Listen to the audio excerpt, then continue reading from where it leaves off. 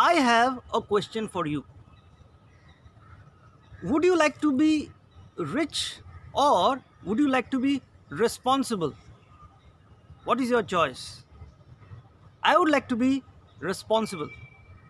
Just being rich doesn't make a person responsible, and neither being poor makes a person responsible.